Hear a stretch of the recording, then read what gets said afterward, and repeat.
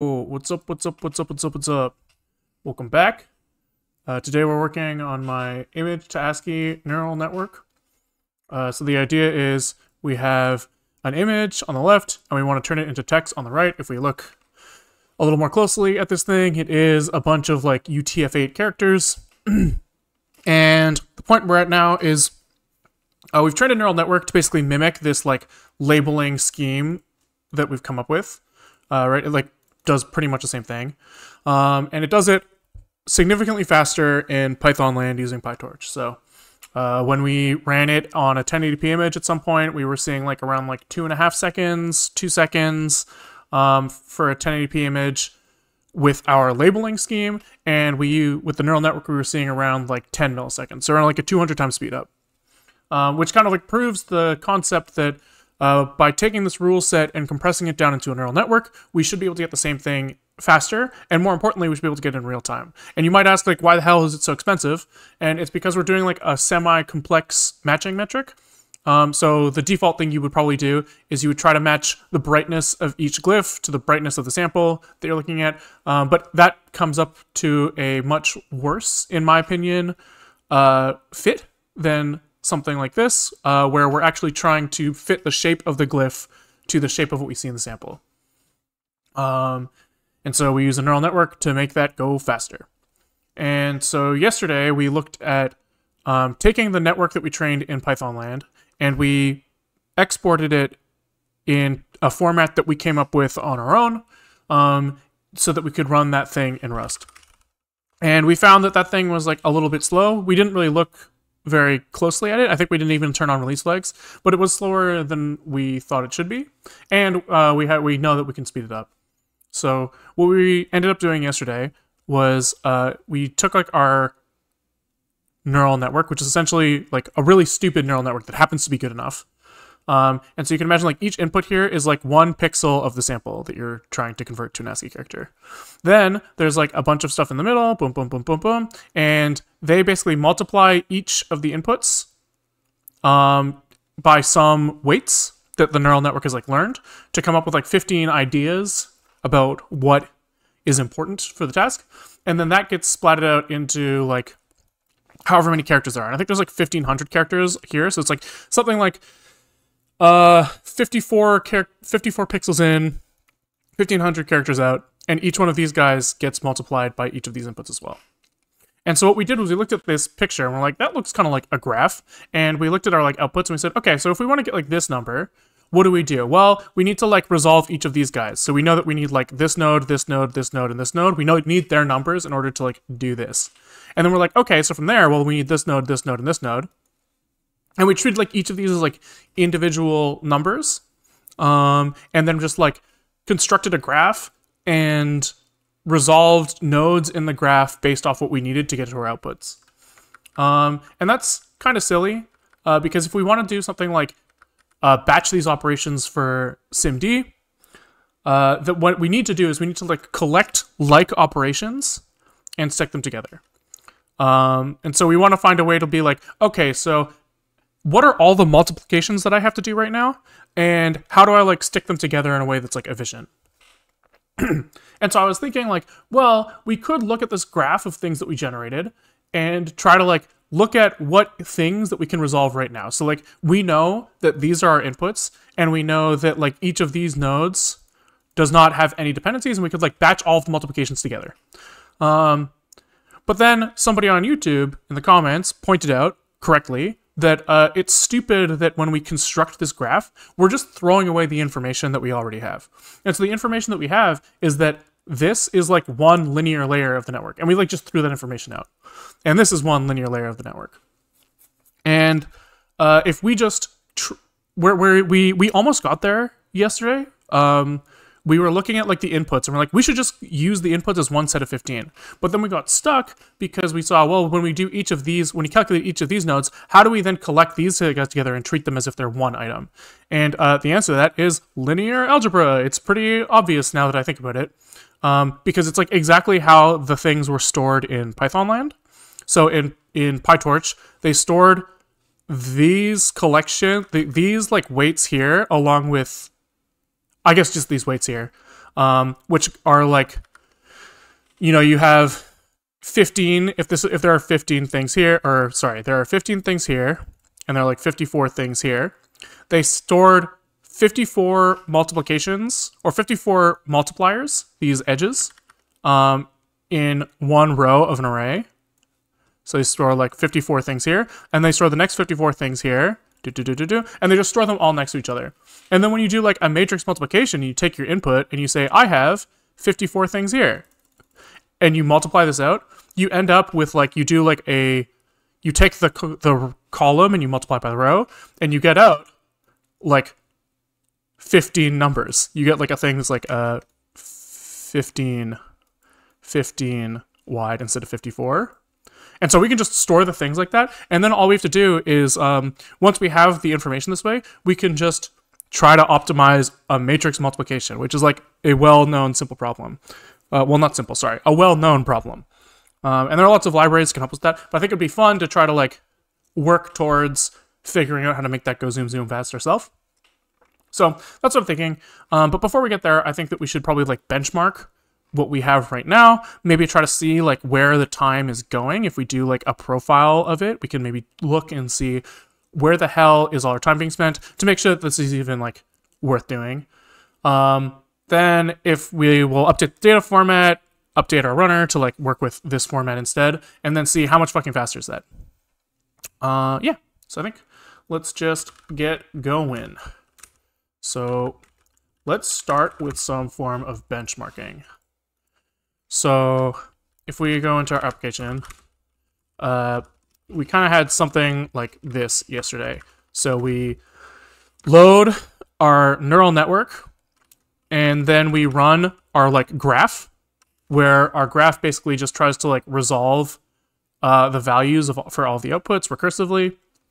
And then we time that, and we said this took this amount of time. So if I like cargo run that, we saw around 2 milliseconds, 2.5 milliseconds. But you can, you know, we put that at release. That's around like 0.6 milliseconds to run one sample. And if we were to say, well, how many samples are we going to do for a 1080p image? Before we did something along the lines of like 1080 over 12 was approximately like how we did, like we had our samples were 12 pixels wide, or sorry, 12 pixels tall, something like that. 12 pixels tall, and I think it was like 19 pixels high. So it was like something like 1080 over 19 times 1920 over 12, something like that.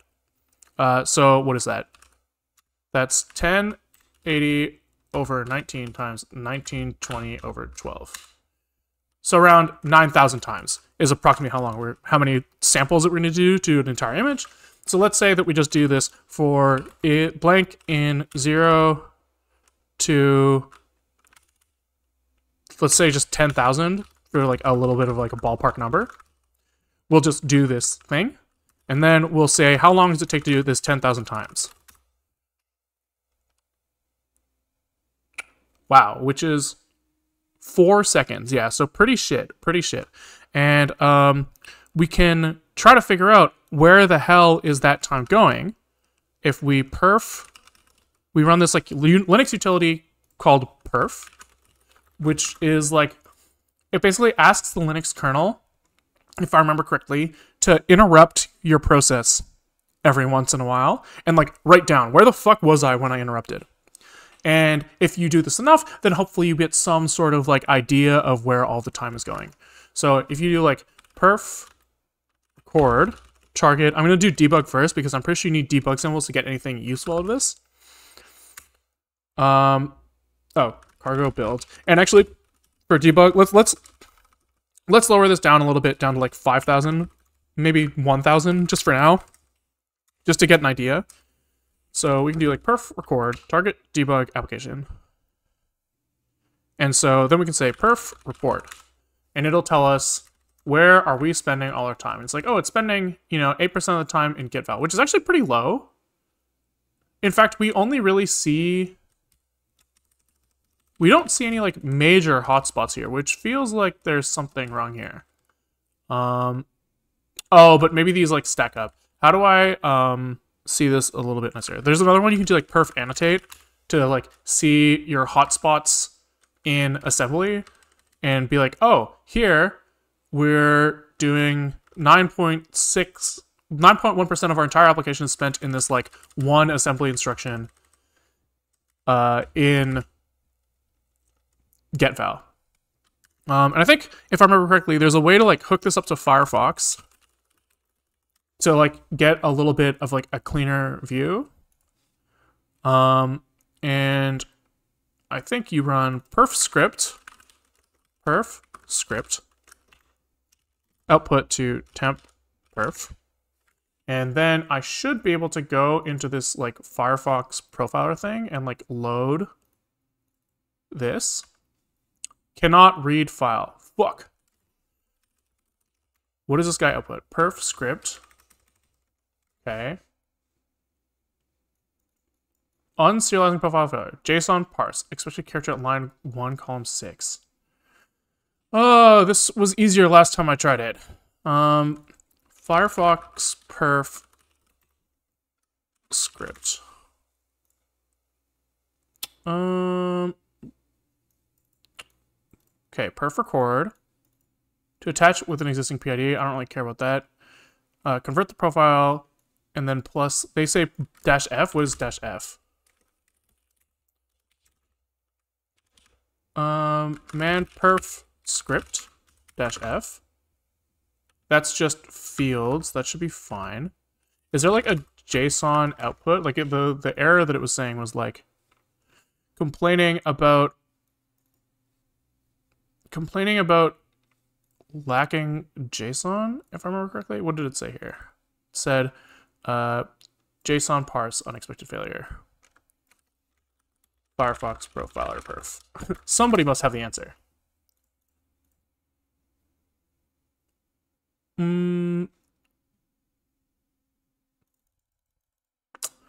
Let's see. Oh, maybe I need to turn on the call graph thing that they said. So when I said perf record, I think I typed -G to get a call graph, target debug application. Because they do say that I need to do -G here. Hey, Moscow, thanks for the raid. Appreciate it. And then let's try running perf script again, and then try loading the profile again, and maybe that will help us out a little bit. Much better, much better. Here we go. Okay. Okay, so how do I, oh, it's all on one application. Okay, and we can just see, this matches up with what we were seeing in our perf report call earlier. And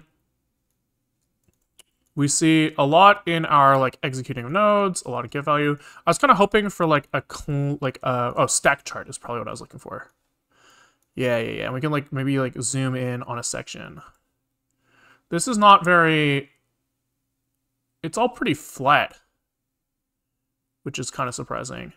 I kind of expected to see, usually I see like deeper call stacks here, but I guess that we don't have any like deep call stacks anywhere in our entire thing. So I guess that makes sense. Does not, yeah, there's nothing in here that's like jumping out as like an obvious problem, I guess. Oh, call tree, here we go. So if I like grab a section of here. Okay, yeah, we do see, what I was hoping, well, not hoping, but what I was expecting to see was I was expecting to see that like this branch here was going to be taking some time, like a bunch of like checks that we don't need to do for looking for something that we've calculated in the past and checking it. I just assumed that that would take some time. Okay.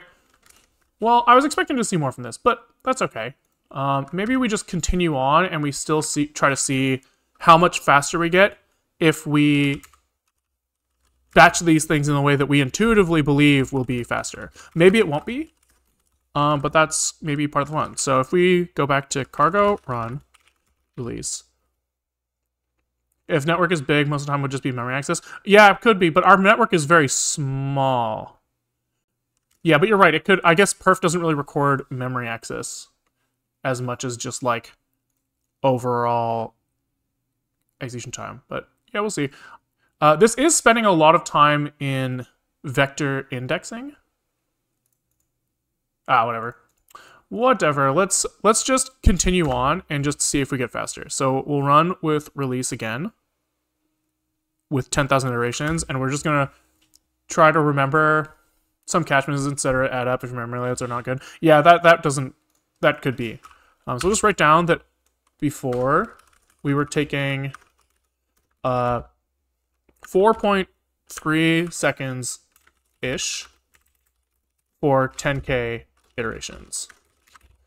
Okay. And so let's try to do what we intuit would be good, and that is batching operations. And instead of trying to cache every value, if we store the layers of the network correctly, we should be able to like discard stuff that we don't care about as we move on. Okay. So we had our, let's see. Mr. Keeves, thanks for the resub. Thanks so much for the stream so far. Each one what you're doing. Hey, thanks. Appreciate it. Appreciate it. I'm here mostly for fun for myself, but happy to see that other people can enjoy it as well. How is it represented currently? Possible to explain? Yeah, so let's take a look at that. Network pi. Or we can maybe look at network graph.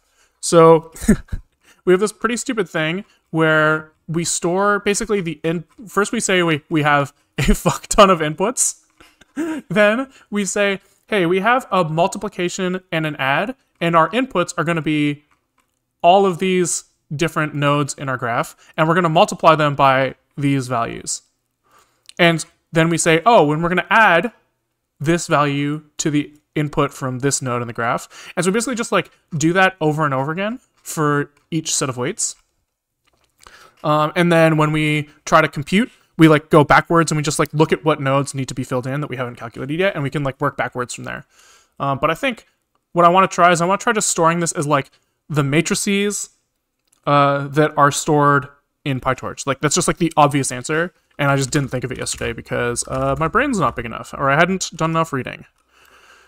So here is where we are generating our network. And here, instead of trying to generate each individual input, we should maybe try to generate them as a whole. So we can say what? The input is a type input, and num elements we can store as net linear 1 weight shape 1. So now instead of one node per value, oops, this should be self. There you go. Instead of one node per value, we can see it as just all the inputs as one vector. Then we can replace this like mul add thing that we were doing before. We were saying, hey, for each output of the first linear layer, we are going to store one multiply add. And that multiply add is I'm going to multiply all of these things by each of these values, each of these inputs by each of these values. As in, like, we were essentially storing each one of these nodes as one element in our output. And we should just store this as one full thing. So we can say what? Our nodes append. And we can say that the type, instead of saying mul add, maybe we'll call it like mat mul, matrix multiply. Okay. And the values for our matrix multiply should just be self linear 1 weight to list, I think. So this should be something that's like a 54 by 15 matrix. And then when we multiply that by a 54 by 1 matrix, we should end up with a 15 by 1 matrix, which is what we want. And then our second linear layer will do the same thing, but for 15 to whatever. Then we need to tack on our adds. So we can just say add, and this is instead of the weights, this is the biases. Okay, and that's fine. And then we just tack on our rel_u. This is type rel_u. And I guess we still need to store where we want our inputs to come from. So our input is going to be node 0, and our add is going to be node 1. So this is taking in the previous node, and then we are tacking on a add after, and then our rel_u is coming from node 2. Or maybe we could just do nodes len -1 every time. That might be cleaner. Yeah, so we just say we're always doing our thing on the last thing. Okay. Cool, cool, cool. And I think we just do this again, this whole thing again, for linear 2.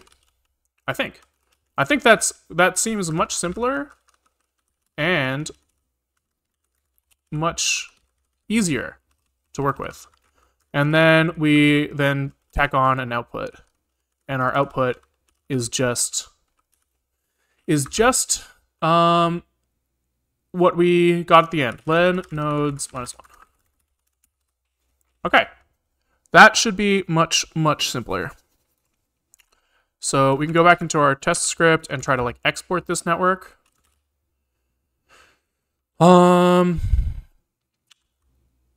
Let's see. We say serialized network is equal to net serialize. And then we try to write that out to our network graph. And maybe we'll call this network graph 2.json. And then we can just compare the two next to each other without having to like recompile. Probably. So Python 3 test.py. Okay. And we can then look at our network graph 2 versus network graph. And we see they are quite different. This looks sane. I don't really like that the values. Oh no, okay. The values are stored as a 2D matrix. A list of lists, I should say, which seems sane. Okay. I should think about if I'm going to parse this lists of lists in Rust. I probably want to store them as a one-dimensional vector. So what might make a little more sense for this data format is instead of storing this as like values to list for my matrix multiply. Sorry, I'm in the wrong section. This is in network. For my matrix multiply, instead of just storing the weights as they are, it might be like easier to parse from Rust if I say width is self linear 1 weight shape 1, and height is 0, and the values, then I can like store this as like a one-dimensional array. Because the reason I'm doing this is because there's like automatic parsing of the way that the automatic parsing of JSON in Rust will work is that it will try to allocate that 2D list as a vector of vectors, and so all of my like memory for the matrix multiply will be like scattered, and it makes more sense for it to be all in the same place. So if I then take this guy and I say, what is it, view? Is that the way to like just take the stuff and view and look at it as a 1D? Torch view.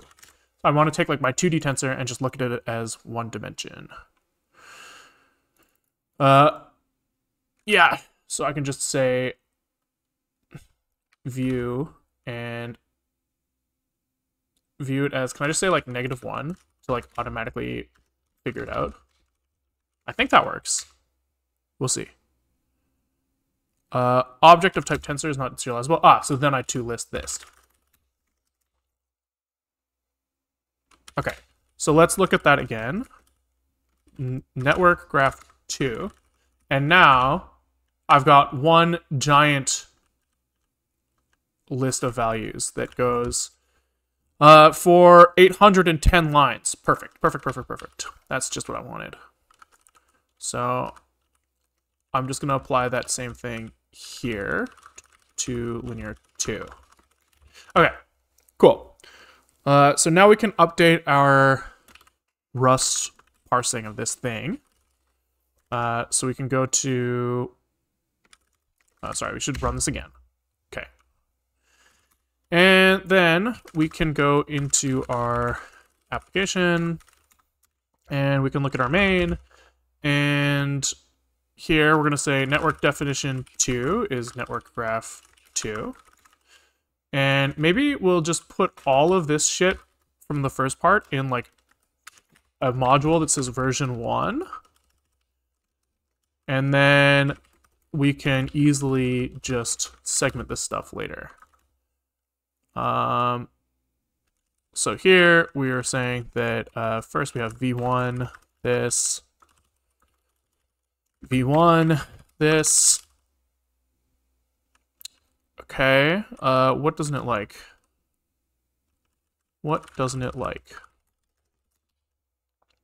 Oh, because all of this stuff gets fucking... It's all private. Oh, that's annoying. So maybe we'll just rename main to like run.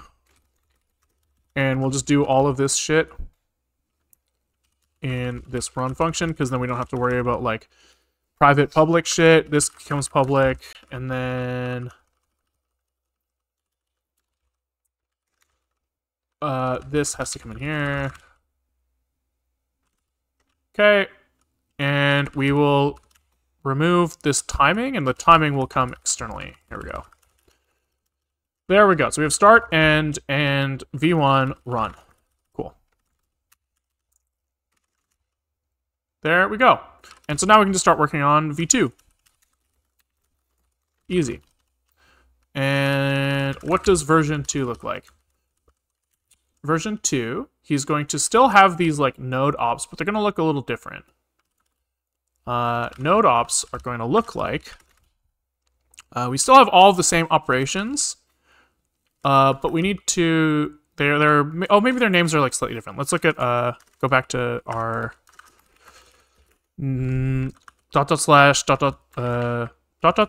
lib network. Here is what it is. And so we have input, mul add has been renamed to mat mul.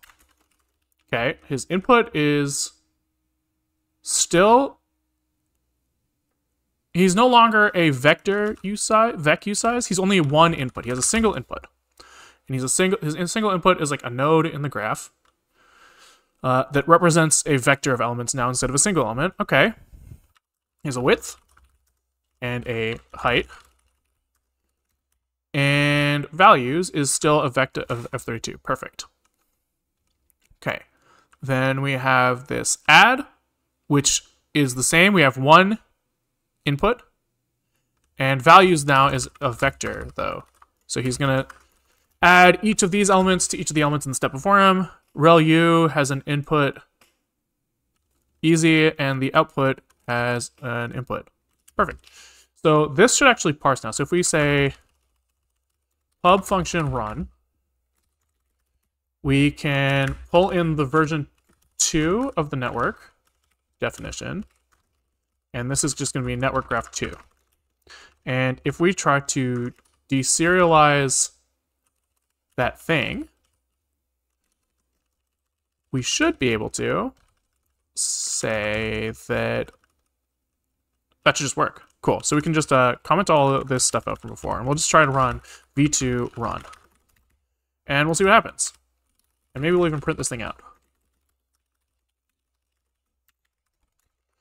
Cargo run. Okay. So that did successfully parse, which is great. And now, let's see. let's see.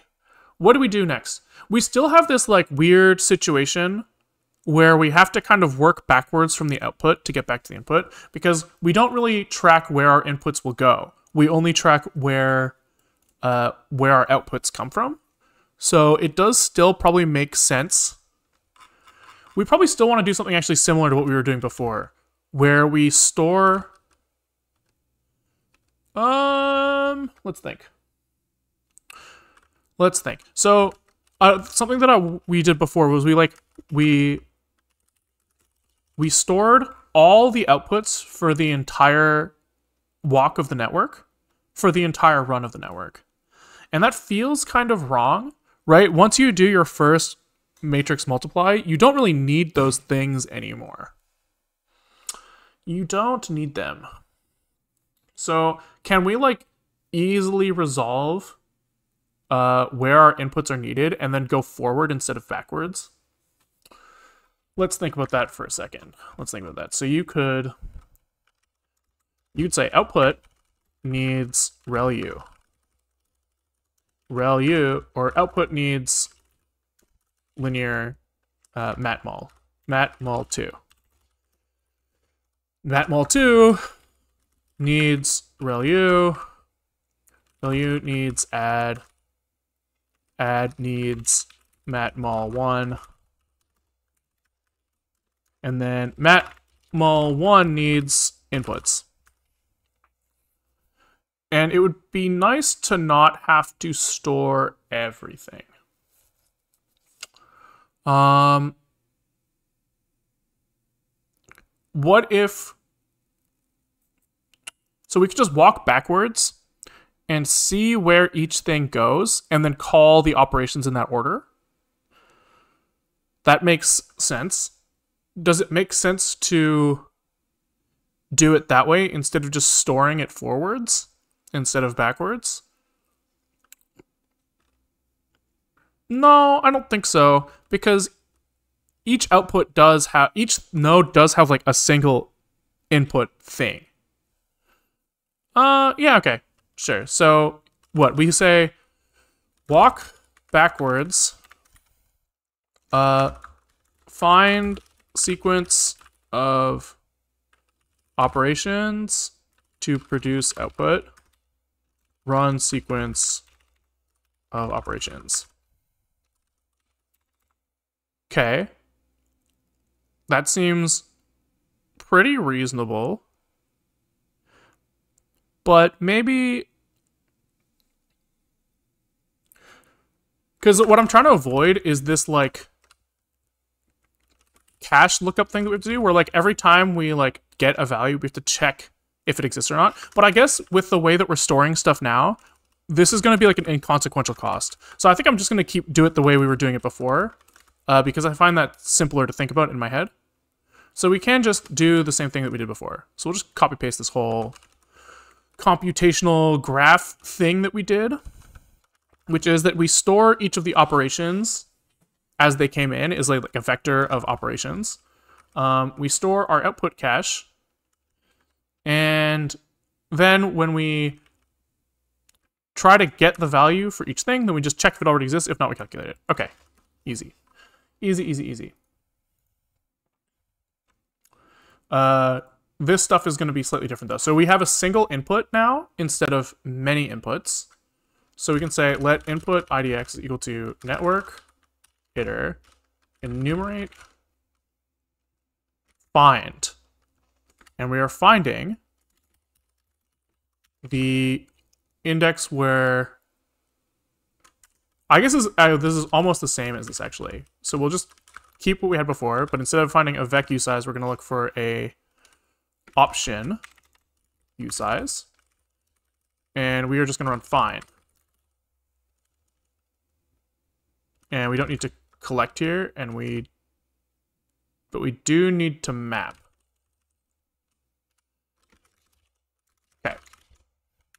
Okay. There, we have our option usize, and we then say that we initialize our output cache's input with our input. So input IDX, input IDX, say let input IDX equal to input IDX unwrap for now, because I don't want to deal with error handling. And he is going to be some inputs. Okay. Which means that our output cache now actually has to store vectors of F32s here inside, which makes sense. And I guess we're going to say that we only support single-dimensional outputs for now. In the future, this might need to be like a more complex type if we ever do like 2D like convolutions and stuff, but we don't support those right now, so we don't have to do them. Okay, so get val is now going to return vec f32 instead of a single one. And when we run our input, we don't have any operations on our node op right now, so we can probably copy paste the same thing. It's probably very similar. And let's just take a look at what makes sense and what doesn't. So here, we only ever get inputs that are vector of usize. There's none of this like input, there's none of this like sometimes it's one thing, sometimes it's many things. It's just always many things now, so we don't have to worry about that. And I guess so all of these guys are just going to copy the input. Okay. Yeah. Easy. And I guess for now we're going to clone, and we're just going to look for these clones as like a future optimization, because there might be a problem there. And then here, this is not mel add, this is mul. And mismatch type, expected struct vector found usize. Oh, because our inputs aren't a bunch of things. They're one thing that represents a vector. Which means that these don't actually have to clone, which makes things simpler for us. Okay, perfect. And we do have to dereference them, though. Which ends up being the same thing as the clone was, but with the semantics of looking like a not clone. Looking less expensive. What do you use for to-dos? I don't know if you're making a reference to my to-do project for like my like task tracking, or if you mean like in code writing like fix me. I often do this and then set up my linter to like git grep for fix me and ban them, so that if I try to commit something and pushed it with a fix me left in there, it'll like be like, oh, you forgot. But also for these like single person projects that are just me, I don't really have to worry about it a lot of the time, because like I will be able to figure out what I didn't do before pretty quickly, I find. So I don't really feel like the need to like leave to-dos littered around that often. I don't know, because the cost is like much lower when you don't have to work with someone else who has to like debug your problem, right? Okay. So here, what are we doing? So we take in an input, which is just a usize. And he's not a usize, sorry. The input for this is going to be a slice of F32s, I guess, when we execute each operation. It's always going to be a slice of F32s. And now we can just start banging out these implementations. So for a matrix multiplication, we need to check the values as well as the width and the height of our matrix. So we have values, width, height, and ... Okay, so we need to reshape, we don't need to reshape anything, I guess. But we do need to check that the input size is equal to the width of our matrix. And if it's not, then we'll just fucking crash. And we'll say, expected input length to be same as matrix width. Okay, so for each row of the matrix, we are going to multiply each value with the corresponding value in the input. So we can say, let's see, our output is just going to be a vector with capacity of value of the height of our matrix, because that determines the height of the matrix determines the number of output values. And then what are we going to do? We're going to say for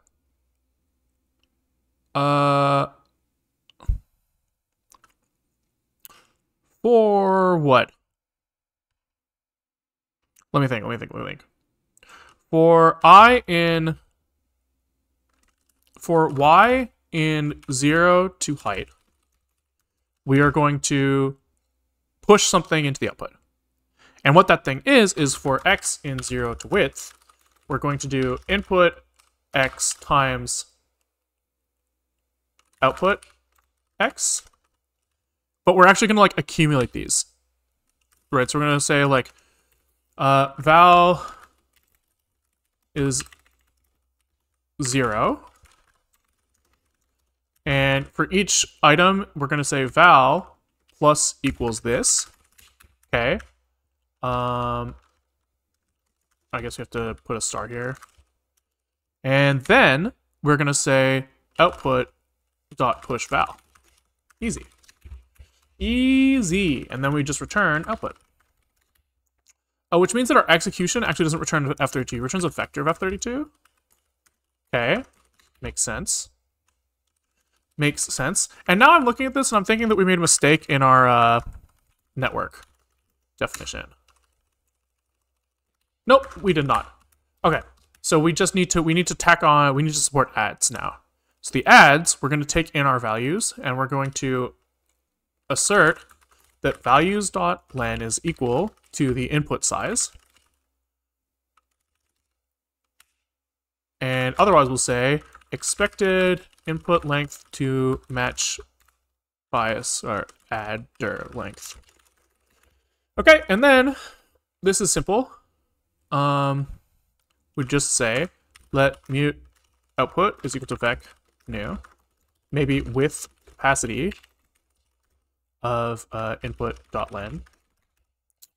And then we can say for x in 0 output len, maybe we'll use I here. I makes more sense to me. We just say output push values I plus input I. Easy. And then we return output. All right. The rel u is just going to look very similar, except we have output with capacity input length, and for I in input.len, maybe we can use like some like fancy Rust iterators for this one. We can say input into iter maybe, and then we can say map, the value is going to be value F32 max 0, 0, F32 and the value. And we can collect that. Neat. Neat. Sometimes it's actually nicer to use these Rust iterators because they do some like fancy shit under the hood where they can predict some form of optimizations for you, which is pretty neat. I saw a bug on Hacker News the other day that was like, somebody was complaining about a memory leak, which is like a reasonable thing to complain about. But it was that if they took a vector and they mapped it from like a U64 into U8, and then collected that back into a vector, the vector would end up being like way too fucking big because it would actually reuse the allocation for the U64, which is like a pretty cool fucking optimization, right? That makes a lot of sense. They go like, oh, we know that you are taking a vector and mapping into another vector, and we know that the new elements are going to fit in that size before. So we just like, we don't even have to do anything. We just take the storage and we put it in the same spot, which like dodges a malloc. But then it ends up in that case where he's like, well, why am I using so much memory for something so small? So these like Rust iterators will sometimes just result in code that's like very optimizable from its perspective. So sometimes nice to do that. And speaking of that optimization, maybe we should be actually taking in our input as a vector here so that it can do that optimization for us. But for now, we'll just ignore that for now. Really, in reality, we should be forcing everything here to avoid allocations if it's in the hot loop. But we'll tackle that a little bit later. And if output, our output thing, he just returns back the input. Okay. Try using a conversion method. Fine. Fine. Okay, so that's that. And now our get val is going to look a little different. So we're going to say, hey, I'm going to get my input index is the input for this operation. And then we're just going to say let input val is equal to self.get val input idx. Cool. And then we just execute with input val. And that looks sick. Okay. Now get outputs is going to look very similar, but we only have one output now. So we do the same treatment that we used for input earlier, where we take it from like a bunch of inputs, just one. And we look for input and we place this with the output. Easy. Easy. This should be output idx. And then we should say let output idx equal to output idx unwrap. Cool. Easy peasy. And now we only have to do this once. So we just return self get val output idx. Boom. And I think we're actually chilling there. So probably we can just run this network now and see if we get the same fucking thing. I'm not really sure if we will. Actually, this is still bitching. So what's he bitching about? He's got to look at self ops here. Circuit network. Cargo check. Does this compile? Close. Node op output doesn't exist. What? Oh, maybe I have to. Why? What is in node op output? Oh, sure. Whatever. Sure. Close. We now have moved on from the first stage of compiler errors to the second one. The Rust language, like what it does is if you have something that's like blatantly wrong, it'll be like, oh, I'll stop doing the rest of my compilation and just like give up, which makes sense, right? Because it can't do the next step. But then it's funny because you see like one error left, and you're like, I'm almost there, we got it. And then you fix that one error, and then like 50 more pop up because it's like, oh, now we can borrow check, and now all the places where you didn't use references correctly will pop up. So that's why like sometimes it's kind of nice when I'm running Rust. I try to keep it compiling as much as I can. I didn't do that here, but often I will make sure that it's like always compiling so that I don't have to come through and do this like huge list of borrow fixes later. Because this is actually the type of shit that can really fuck you in this language, right? Because you write this whole thing, right? You finally get to compile, and then you find out that like the way you've structured your like reference management is just impossible. It's like impossible to fix, and you're like, fuck, why didn't I figure this out earlier? And it's because like it doesn't do that stage of compilation until later. But anyways, this should not be a problem. So there we go. Okay, fix me bad clone. We'll find them later. It'll be pretty obvious. I'm not worried about it. Op execute here. We store clone. Okay. Cargo check. Okay, now it compiles. And now we should be able to run this. So we are going to feed this guy our inputs, which I think here we were just using ones. Speaking of, we shouldn't be allocating this every time. That's fucking stupid. Hopefully the Rust compiler is figuring that out for us, but here, let's pull this out of the loop and shove this here. So we'll say let input is equal to this. And then we pass in input here. And oh, it doesn't matter because it has to clone every time anyways. Okay, sure. Sure. So I guess we need to return here the outputs. Otherwise we might optimize this out. So say outputs like this. Okay.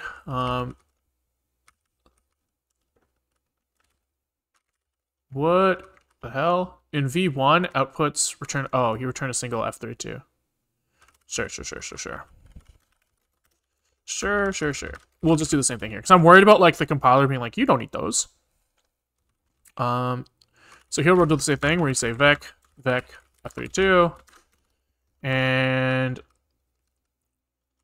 then we probably have, like, the same loop-ish. Maybe it's exactly the same, we'll see. Okay, looking good. And cargo run release. Okay, we're crashing 268. So here he's saying that I'm crashing because the length is 0, but the index is 0. Oh, I see, because my output is... Oh, it's because I'm multiplying by output instead of values. Oops. Okay. Expected input length to be the same as matrix width, so we'll look at 261. And we can print out input length. Input len is input len. I guess we'll do this. And width is width. Input len, this. What are the values it's bitching about? Input length 0. Okay, so that's a fucking problem. So that is looking like when we do our first matrix multiplication, we must not be returning the thing correctly. So maybe here we'll say print line output len is output len. Okay. So here we made something that was 15 wide, but then our input length ended up being 0, and we tried to feed that into the next layer, which is confusing.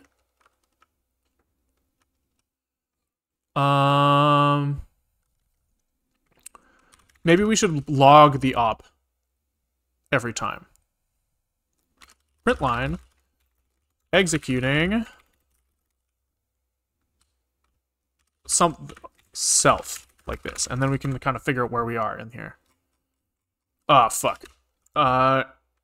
So if I print out the whole thing, we get like the big matrices as well. So maybe we say function toString self returns a string.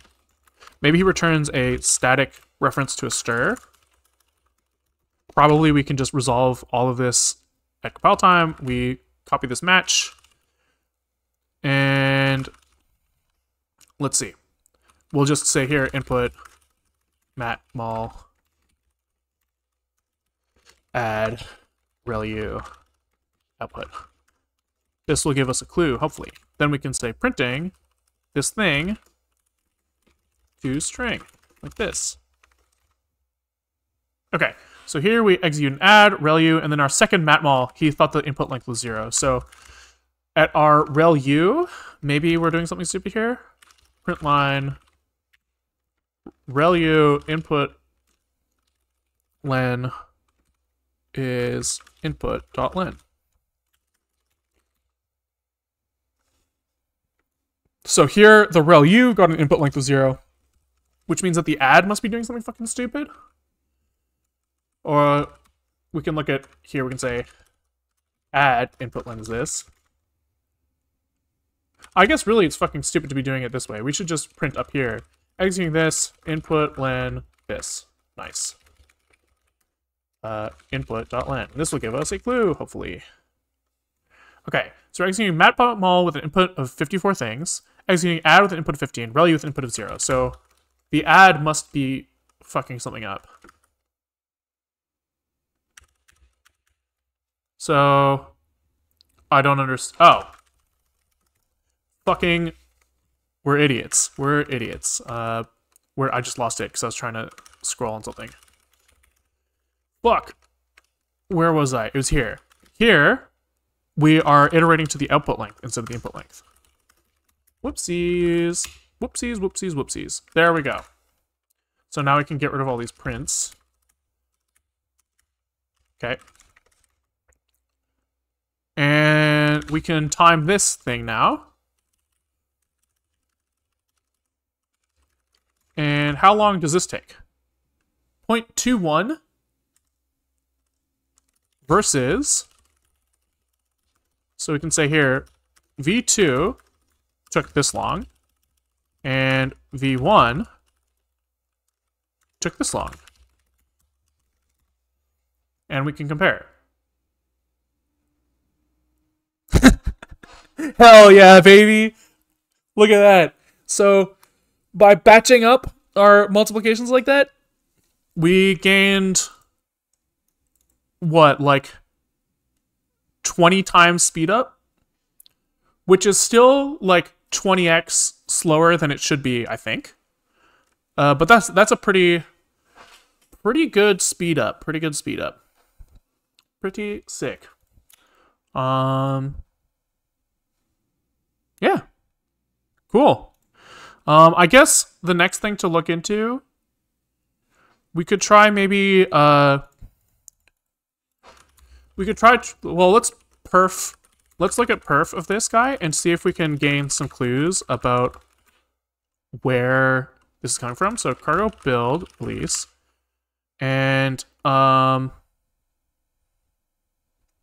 the fuck is this complaining about? Oh, it's complaining because I commented this out, and a bunch of stuff that was how do I say this? Since I wasn't referencing anything from version 1, it was complaining that everything was unused. We can just say actually like allow unused here. And that should fix all of those compiler warnings. 56. This toString is never used anymore, but that's okay. We'll just allow unused here because it's useful for debugging. He's complaining about unused shit at 325. So, oh my god, this is throw an underscore on here. Try matches item node op input. Fine, that's cool. I like that. I didn't know that existed. I think that last time I looked into this, it was unstable, but I guess it's been stabilized. What else? It doesn't like that this is unused as well. And it doesn't like, man, so much unused complaints. I don't care. Like, what a... Oh, fine, fine. And this is also telling me to try matches. Fine. I will. I will. Just for you. Okay. What else can we do here? We can try to see... we wanted to cargo build release. And I wanted to turn on debug info in release mode. Which is something that you can do. I think it's here. You say like profile release debug equals true. I think. Cargo build release. Okay. Sick. Sick. And then we can call perf record target release application and perf report. And nice. So we can see that a bunch of our time is spent in get val, and we can actually maybe see some of like the hotspots in here, which is kind of fun. This is like much more what I was expecting to see last time, by the way, in terms of like a reasonable profiler output. Here, like 70% in our like get val is like, yeah, that's our hotspot. So that makes sense. There's also a lot of like unresolved function pointers here, which is kind of weird. Perf report. Yeah, I don't understand what all of this is, but I guess maybe if we look at perf script to temp.perf, maybe we will see that in our call stack in the Firefox profiler. Let's see. Okay, so unknown. Where is like all this coming from? Oh, if I expand this, it just stays exactly the same. So this is just gonna recurse forever, I guess. But it does look like this is coming from allocations, or is this going down? No, this is coming up. So this is get val is calling unknown, and that's taking 27% of time, which makes sense. I wonder, perf annotate. Does any of this like give us clues as to where the time is going? Node op execute here. What is all this? These are coming from val plus equal. Oh, this is kind of cool. Yeah, so it kind of like shoves in the assembly along with the line it's associated with. So here they're saying that we're taking a lot of time in the matrix multiply, actually. Here we can see val plus equals input times values. That's the matrix multiply, and we're taking a lot of time here. I don't know what this 5.49 is from, but this is what? Like, this is a 2.23... 2, 5, 9, 10, 15. This is like 25% maybe in this matrix multiply. So that's like that'll be pretty fun. We can like see if there's a SIMD thing that we can do there. I was expecting to see more in like allocations, to be honest, because there's so much like vector cloning and stuff. But I guess the numbers are so small that and those allocations are probably pretty quick. So I'm not seeing anything crazy. Oh, unless the allocations aren't in this getVal function. GetVal, he has this clone here. So can I like perf annotate? And is there a way to like show by like function line? Can I like turn off the assembly and just look?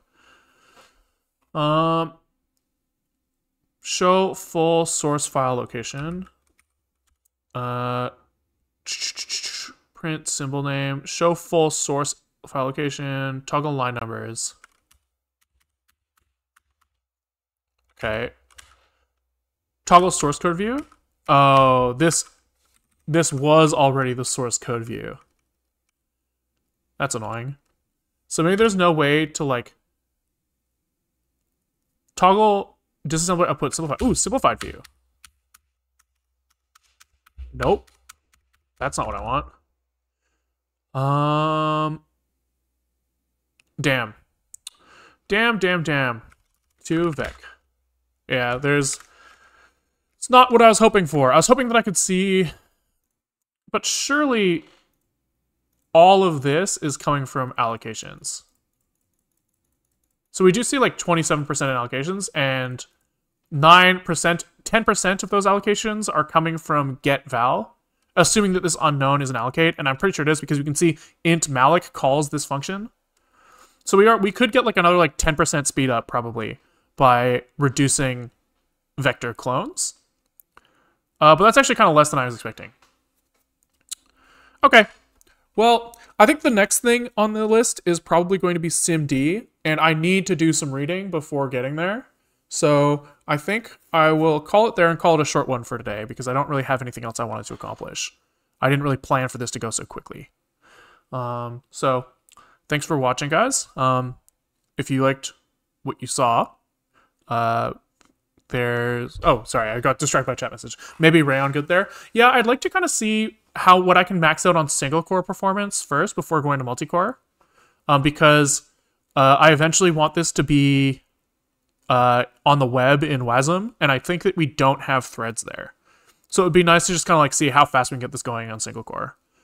But maybe parallelism will be useful in some way. But I think I want to look at SIMD first, and I also want to look at like quantization. So like, can we take like our floating point operations and like turn them into integer operations, and maybe that'll go like way faster. Experimental threads on WASM. Oh, that's pretty cool. I didn't know that.